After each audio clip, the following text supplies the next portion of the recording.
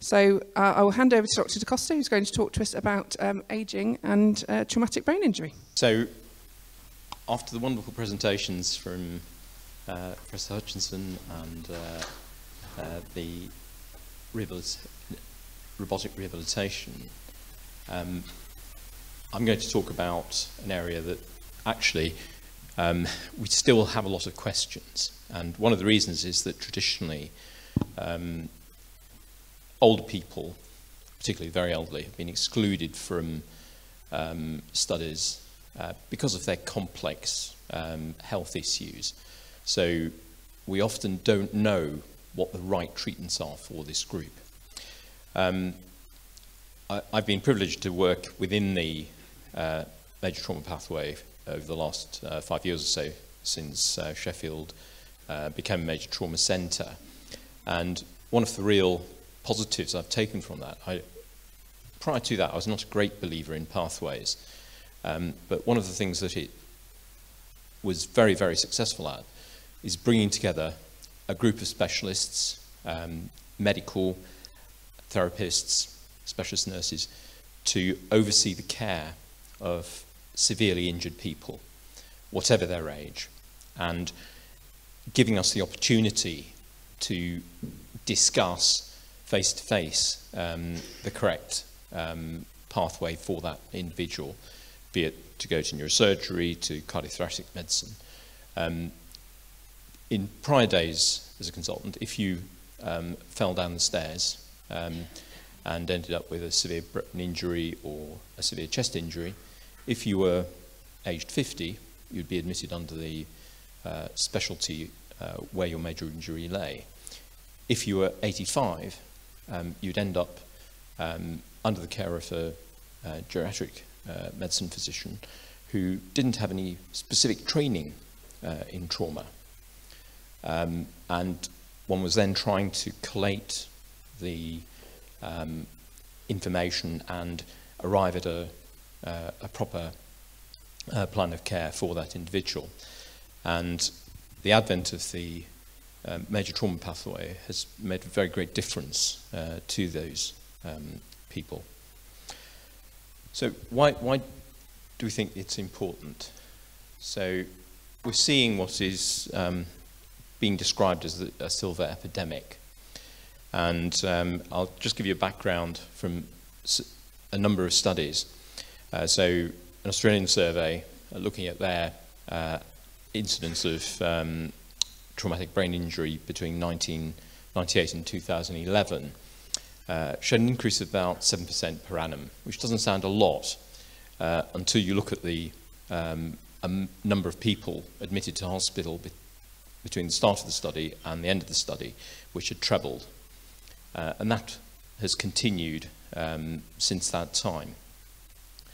The biggest finding there was subdural hematoma on CT scanning.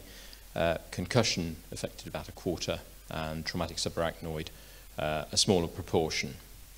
And the big change that they had seen in that period was a move from motor vehicle accidents to falls as the cause of those. Overall, there's a mortality of about 13%. So 1 in 8 people who had that diagnosis unfortunately succumbed. Mainly men, but in the over 80 group, there was a great proportion of women, probably related to the demographic change. Men tend to die quite a few years earlier than their partners. That was paralleled in a study from the University of Warwick, again a single institution rather than the Australian studies which looked at all of New South Wales. But they had a look back using their TARN network data, that's the Trauma and Research Network, sorry, Trauma Audit and Research Network.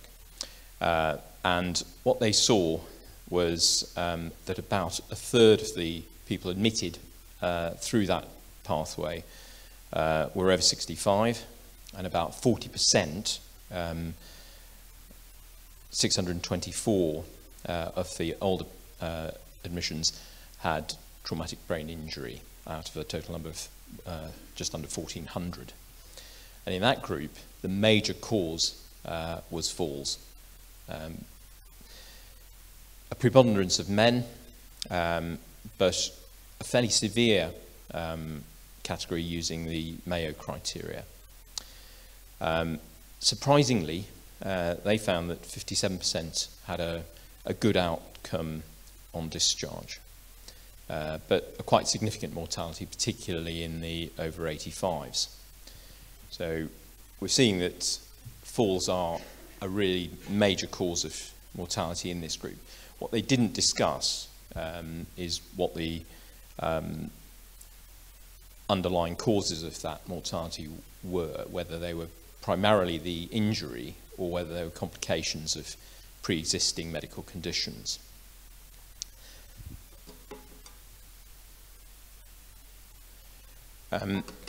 Interestingly, in that study, only two-thirds of the falls were in their own home, and a rather smaller proportion had occurred in the institution. Now, that actually included in hospital falls because those patients would be reported through the TAN network. Surgical intervention was relatively low in that about 90 patients had undergone neurosurgery, and more than half of those were actually burr-hole drainages of subdural hematomas, and that was out of about 280 patients who had subdural hematomas. Extradural was relatively uncommon in that study, and I'll touch on briefly some reasons why that might be the case. Subarachnoid hemorrhage appeared more common, and that might be related to increased numbers of patients being scanned during that period of time because of the advent of guidelines regarding who should and shouldn't have a scan. So what's the underlying pathology there? So there's a number of physiological reasons why older people fall. There's a decline of balance, slowing down of reflexes, and reduced muscle strength and power. So I'm 65. I know now that if I catch my foot when I'm walking the dog on the pavement, I'm more likely to stagger rather than immediately recovering my balance. And very embarrassingly, on one occasion, I fell headlong when he wrapped the lead around my legs. So that's something that none of us can avoid. We can try and defer it. Interestingly, studies in older people have looked at trying to improve balance and coordination. The only one that's actually been shown to work is Tai Chi.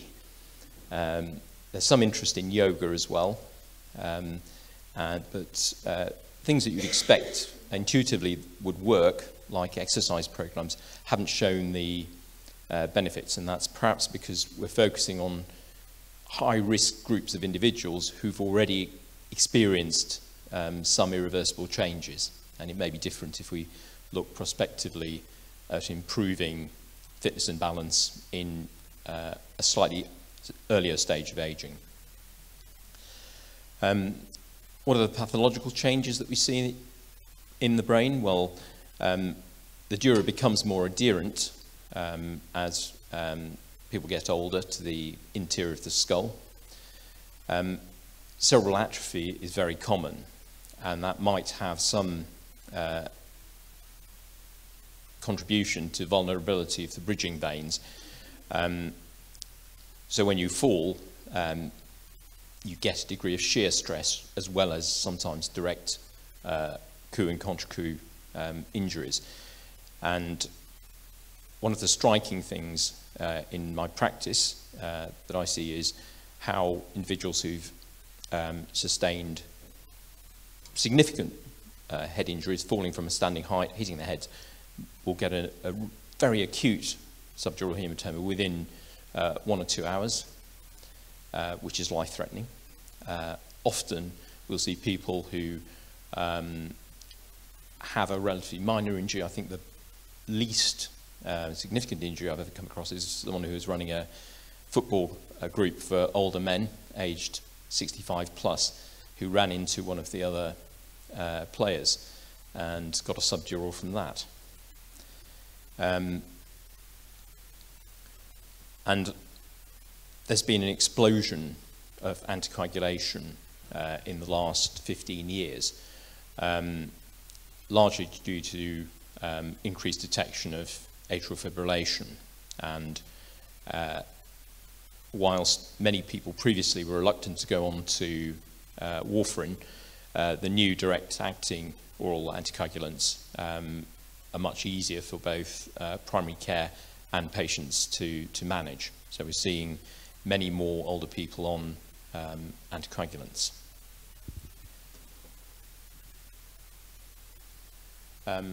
So risk factors for falling, well, visual impairment's very common, and that includes actually even with corrective spectacles. When I moved to having varifocals, I really struggled walking downstairs, and once or twice ended up tripping on the bottom stair. And that's just something we forget about trying to improve. I think therapy colleagues are very, very good about looking at the environment, making sure that there's proper lighting and so forth. I think as doctors, we're actually quite poor at checking those things when someone presents either to primary care or to secondary care with falls. Cognitive impairment and dementia are a very big contributing factor because people with those conditions will often put themselves in positions of danger in the sense of falling without having a proper understanding of that. And the group that we particularly see, which is very common now in hospital, is people with delirium. Frailty also, probably because of its effect on muscle strength and sarcopenia, is a common cause. One we forget about is alcohol consumption. There's quite a lot of particularly older men who have a significant alcohol consumption which contribute to their falls. Depression's a risk factor for falling. I've never quite worked out why, other than perhaps medical treatment. But working within the trauma pathway, I'm beginning to see older men who have actually jumped off the top of their garage or out of a first floor window as a suicide attempt, as well as sort of more damaging from a bridge. In the States, they tend to see more in the way of gunshot wounds because guns are so much more freely available. And then the other issue is there's a wide range of medical conditions which contribute to the comorbidity and probably to the recovery from the traumatic brain injury. So what about the US? So there's a very high risk of, if you have a high risk of falls, you have about a 1 in 30 chance of falling each year. And the group we sometimes forget about is the recreational ones. So in America, skiing's quite a common cause of TBI. In this country, we're seeing more and more cyclists, and it certainly put me off cycling down roads because every morning there's somebody else who's been knocked off their bike. But I certainly wouldn't discourage people from cycling, just try and avoid the cars.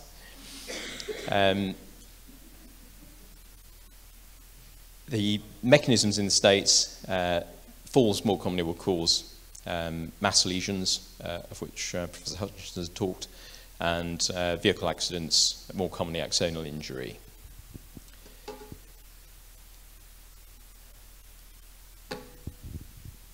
If you look at over 65s, they quote a prevalence of about 40% of people having experienced a traumatic brain injury. I'm not sure that would be our experience over here, and it may just be related to how they classify those. But the emergency department incidence is that 1 in 50 of people over 75 and 200 of over 65s will be admitted with a traumatic brain injury. Again, the majority of those are due to falls, and there's a very common attendance at the US. 8% of adults will attend an ED with a falls-related injury each year. Again, I'm not sure if that's quite as high in this country. They quote a relatively low admission rate of falls if you are admitted to hospital, of 1.5 falls per bed per year. Looking at hospital experience, most wards will experience about 40 falls per month. And to me, that's sort of the real epidemic, which is causing both hip fracture and brain injury. And that's the group that I think may well be coming to Beth and her colleagues.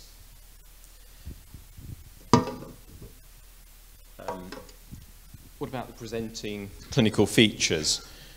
So we've mentioned those in the American studies. CT findings, extradural hemorrhage less common.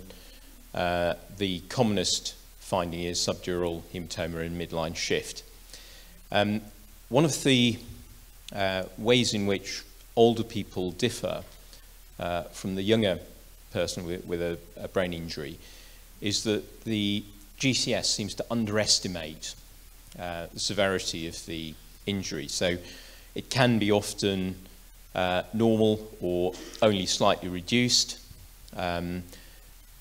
Looking at people over 65 with a GCS of between 13 and 15, up to 20% would have a CT finding of an intracranial hemorrhage.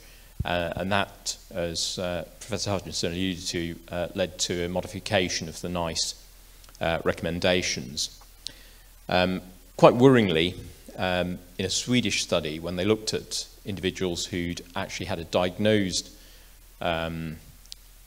intracranial hemorrhage, almost 3/5 of that group had a GCS that was normal on admission.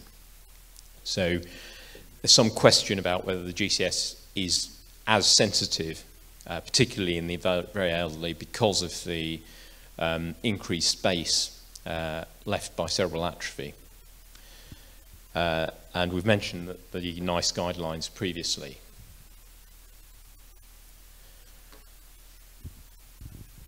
What about anticoagulant treatment? So one of the significant things that we've seen in clinical practice is that when we, just anecdotally, when we see patients with a brain injury who are on anticoagulation, the size of the contusional hemorrhage or the size of the subdural hematoma seems very much larger. And these things do predict the potential outcome. Studies suggest that if you reverse that rapidly, then being on the anticoagulant doesn't affect the outcome separately from those previous predictors of the GCS and hematoma volume. Reversal is becoming a bigger issue. So with vitamin K antagonists, we would traditionally reverse with vitamin K, which takes about 12 hours to work, and prothrombin factor concentrate, which works almost immediately. But there is a practical issue. Many emergency departments don't actually carry the prothrombin concentrate as a stock drug. It has to be authorized by a hematology department, who sometimes want to see the clotting ratios before they actually prescribe the drug. So that throws an immediate delay into the system. And then once you've had that authorized, you've got to go and get it from the pharmacy, reconstitute it.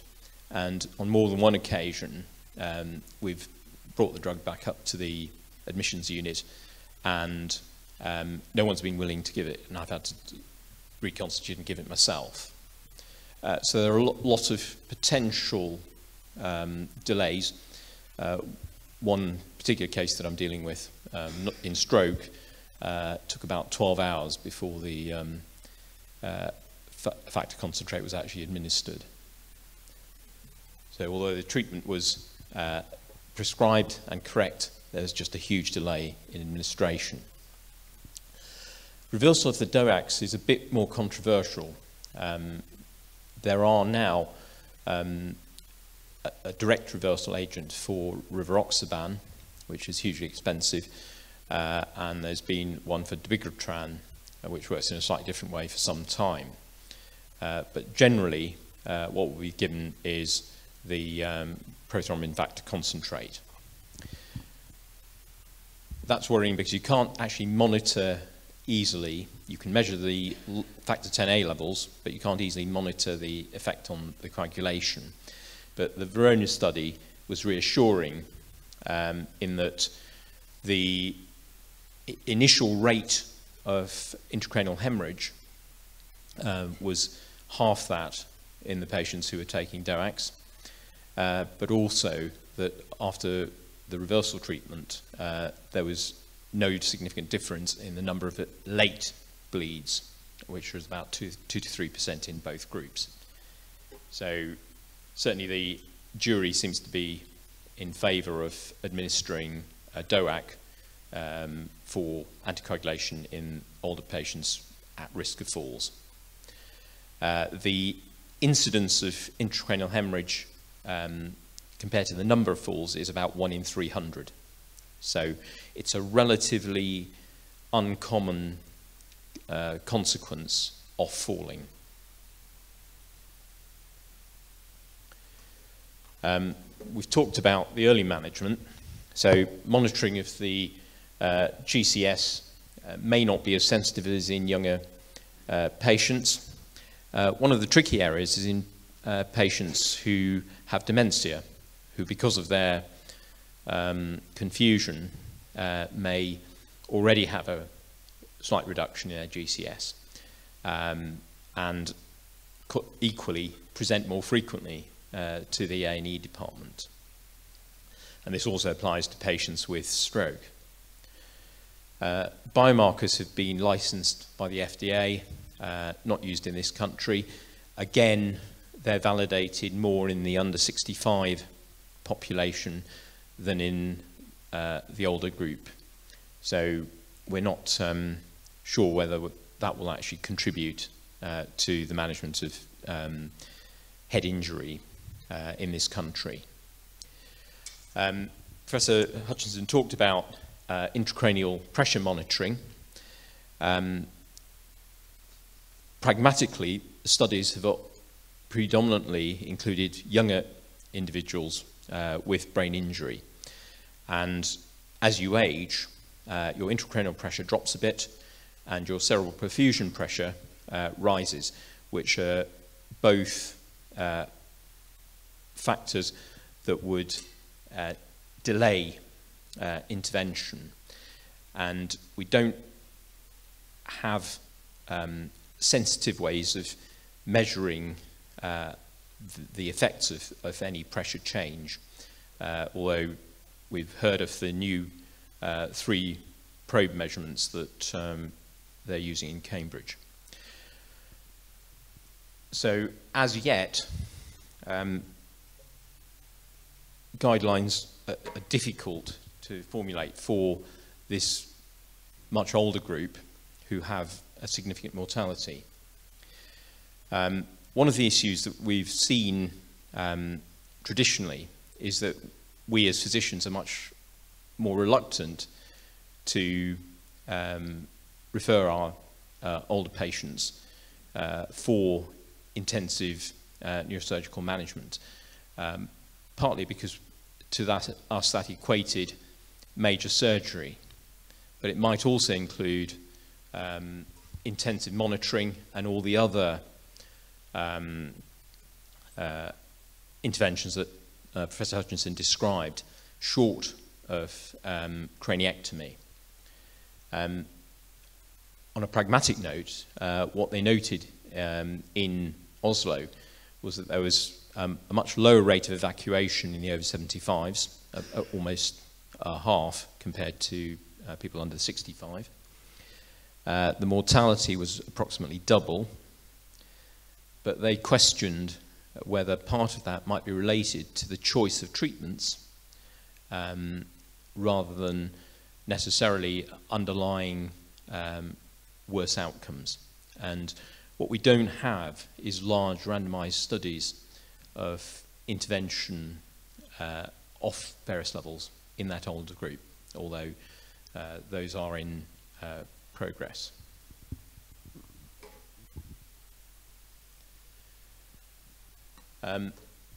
We've heard about surgery.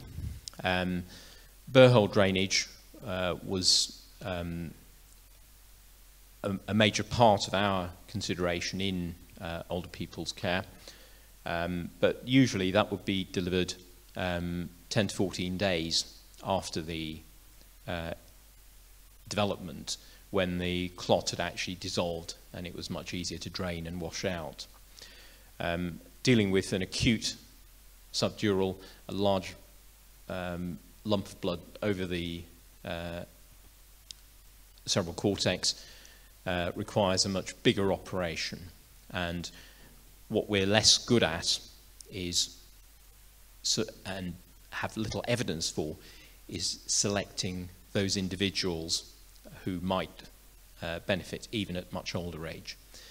We do have a concept of biological aging, but we're often not very good at judging that. The prognosis does appear to be worse in older patients, and complications are much, much more common in that group. So what are the effects? Well, the CDC estimate that about a quarter of the severe TBI population have each of the outcomes. So about a quarter die from it, about a quarter are worse, a quarter are probably no different at a year from when they're discharged from hospital, and about a quarter are a bit better. Anxiety and depression are very common, and that might require antidepressant introduction. That's got a risk of its own in that increases your risk of hemorrhagic stroke. The big effect we see is a massive impact on cognition, often even in individuals who don't have very large hemorrhages or even very trivial bleeds, and that's probably because we underestimate axonal injury, because we're not doing MRIs on those individuals. Personality change is a very difficult thing to deal with for families. Seizures can become important, 50 times more likely to happen after a TBI, and in older people often present late. Infections are more common, probably in the more immobile individual, and pneumonia is a very significant threat. And about 50% will have moderate to severe disability. What about the long term? So if you had one major head injury, major traumatic brain injury, you've got about a 3 in 100 chance of having another in the next year. Longer term, it can lead to an increased risk of Parkinson's and dementia. It's not quite clear whether that's chicken or egg. So in a Swedish study, looking at people 3 months after TBI, there was very significant cognitive impairment and new cases of Parkinson's detected. It's difficult to separate with the cognitive impairment the effect of the TBI. But later on, it can double your risk of developing dementia. It's clear that if you've got preceding functional impairment, that will affect your outcome. What's interesting is one study of an incidental finding from patients with multiple system atrophy, which is a degenerative brain disease. And as an incidental finding, 8 out of 136 people had chronic traumatic encephalopathy, which they attributed to recurrent falls in that group. And it may be that some individuals with multiple falls go on to develop some of these pathological changes.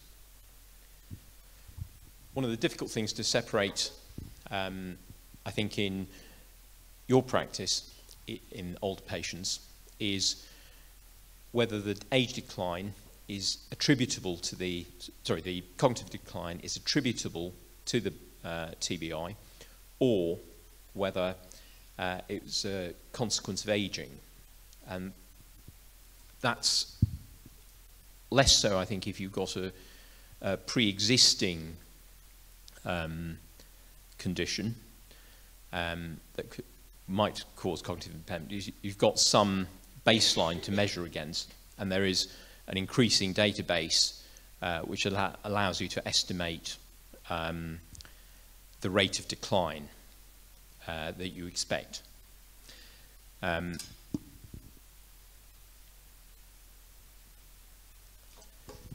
One of the major questions we have both in stroke and traumatic brain injury is, do we restart anticoagulation? There are alternatives in stroke because there are various therapies that you can employ to reduce the risk of cerebral embolism, but those haven't been tested in TBI patients to the same degree. What we do know is that if you restart your anticoagulation, you've got about a 50% increased risk of having a hemorrhagic complication in the year after you restart. And that's set against a smaller reduction in thrombotic complications if you stop your anticoagulation. We're currently looking in stroke at the safety of restarting anticoagulation in individuals who've had a cerebral hemorrhage. But that's a different question because it's a spontaneous hemorrhage. And I think the case is still out, but I think there will undoubtedly be a fair amount of litigation in the future where patients stop anticoagulation because of either the risk of falls or a minor traumatic brain injury, and subsequently have an ischemic stroke.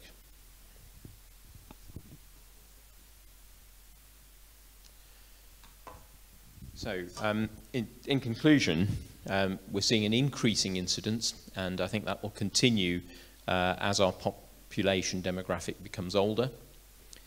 They're both life-threatening, and if you survive, they're life-shortening events.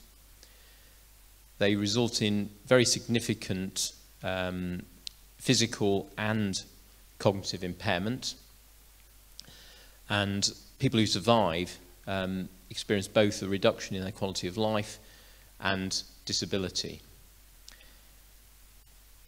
There's a lack of evidence in the older group of patients, the over 75s, to advise us on how exactly we should manage these individuals when they sustain a traumatic brain injury.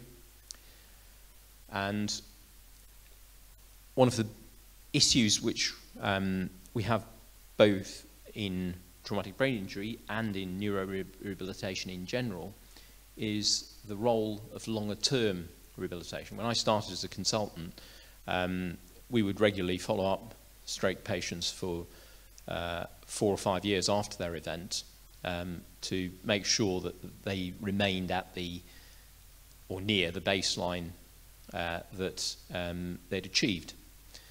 And when commissioning became much stricter, that was stopped, and we currently have more intensive hospital and community physiotherapy to 6 months after stroke, but then very dubious services thereafter.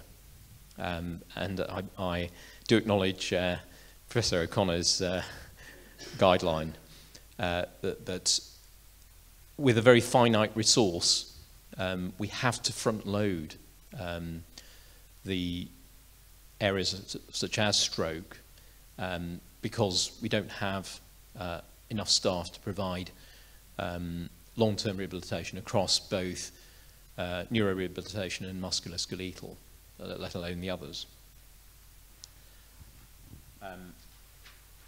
So I'll probably stop there and take some questions.